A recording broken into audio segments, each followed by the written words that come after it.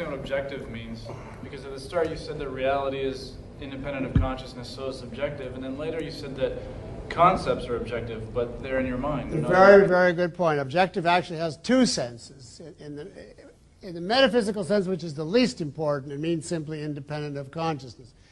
But when we apply it to the products of the human mind, like ideas, thought, truths, value judgments, etc., we mean by objective that that content, the idea or whatever it is, was formed in accordance with a deliberate method based on the nature of reality.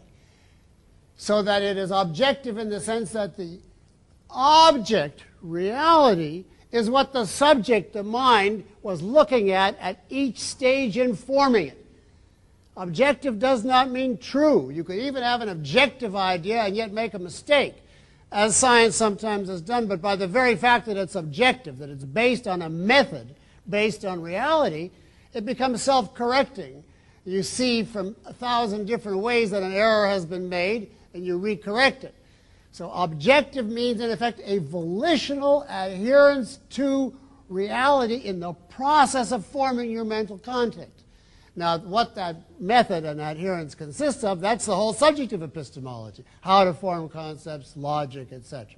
That's a very good point, though. And that epistemological sense is by far the most important meaning of objective. That's actually why Ayn Rand called her philosophy objectivism, because there were philosophers before her who believed in a reality independent of us, but she's the first to believe that concept formation, and that's the key to the whole role of the mind, is objective.